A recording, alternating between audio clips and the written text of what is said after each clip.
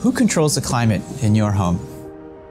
Is there a constant battle between you and your partner or your kids to turn the thermostat up or down? I live in an old apartment building in New York City and none of us are in control. It's the landlord. Climate control in our homes makes us comfortable and keeps us safe during times of extreme cold or extreme heat.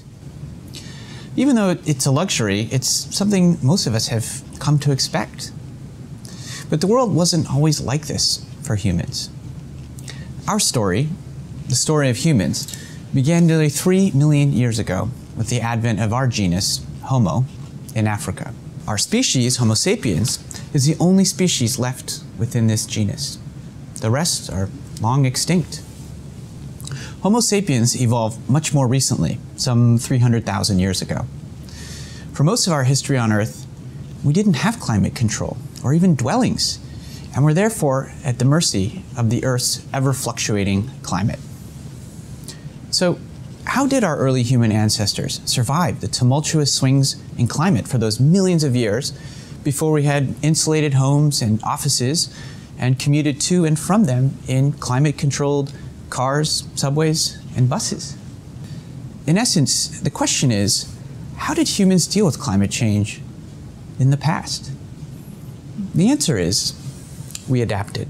In the beginning, that meant figuring out how to continually find new food or water sources, how to avoid being eaten by giant lions, how to successfully reproduce and then raise our young, all under fluctuating climates and changing environments.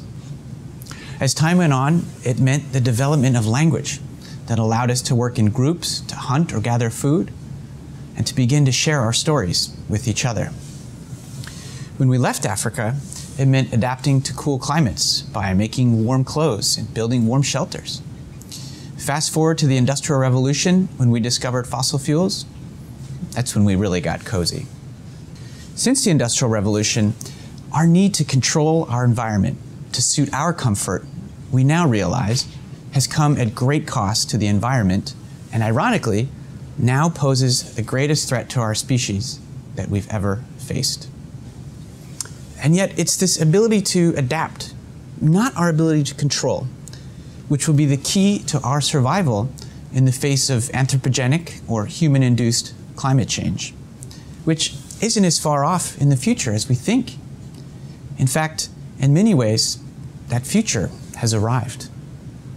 Already, we see rising temperatures, mega droughts, melting ice sheets, rising sea level, and in the recent news cycle, intensified and more frequent hurricanes, and bigger, more destructive fires. Not just in the American West, but around the world from the equator to the poles. So what's at stake for humans in the face of climate change? From an evolutionary standpoint, it's the same for us as it is with every other species. Adapt or go extinct.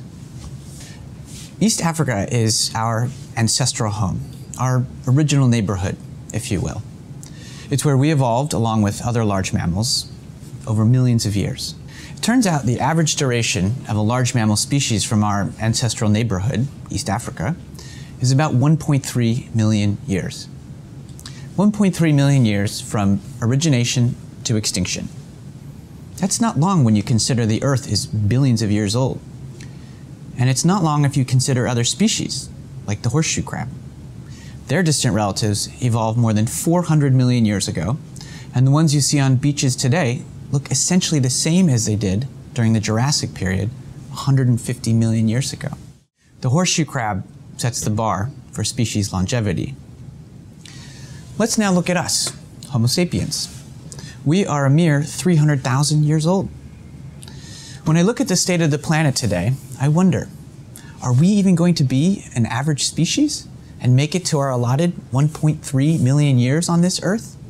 Or will we go extinct before then and go down in history as a below average species compared to our large mammal peers, not to mention the horseshoe crab? Us, humans, underperformers and below average? Come on. Which species went to the moon? Not the horseshoe crab.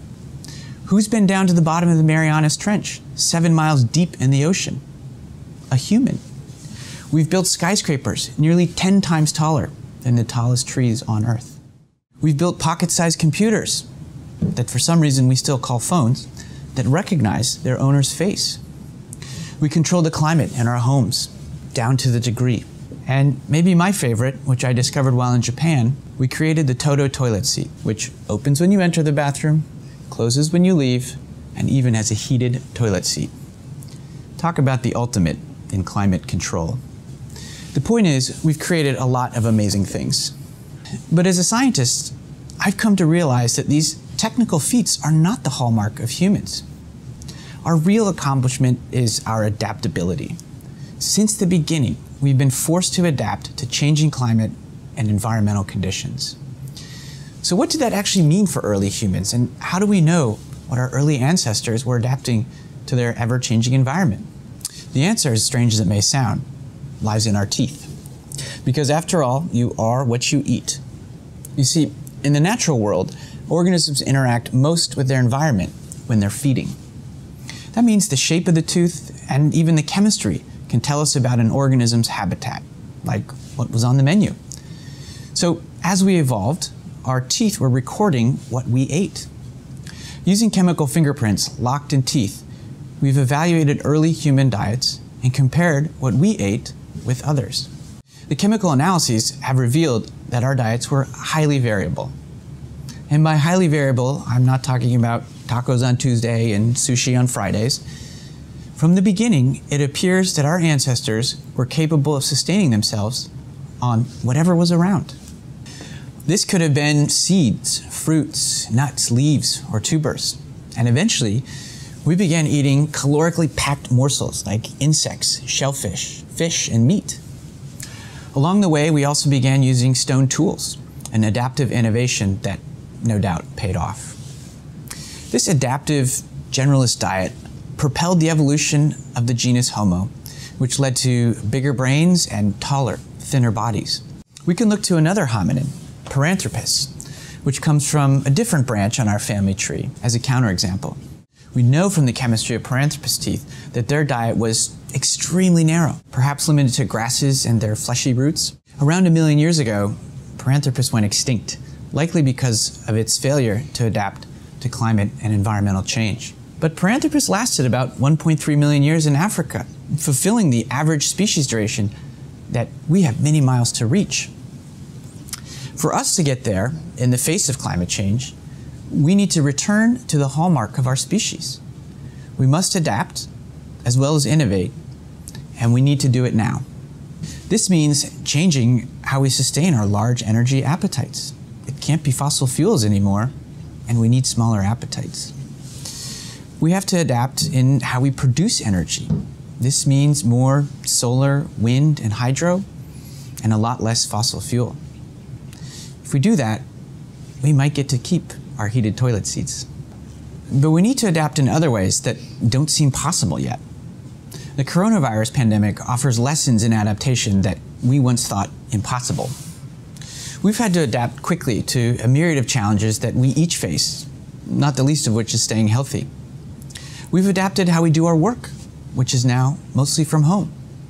We've adapted how we communicate, how we interact with our friends and extended family. We do this now mostly by Zoom or FaceTime. The pandemic is showing us that when presented with the challenge, humans are still capable of adapting in ways in which we never imagined. If someone would have told me last January that after March I would not take a single flight for the rest of the year, I would have never believed them. Now it's hard imagining getting on a plane again. Anthropogenic climate change is the greatest challenge our species has faced. But you know what else is also anthropogenic? Our self-deception that we can't solve it. And for many of us, a sense of despair around the issue. We need to draw on our collective imagination, develop a united belief that we can solve this, and channel our efforts in a direction that ensures our survival as a species. By my count, we've got at least another 1 million years on this planet, but we're going to have to work for it. We're no longer unfettered in how we live our lives. There are rules that are non-negotiable. We can't slow sea level rise without turning down the thermostat on the Earth. It's no longer just about control. It's no longer just about what we want anymore. It's about adapting. And it's about discovering what we are really capable of as a species.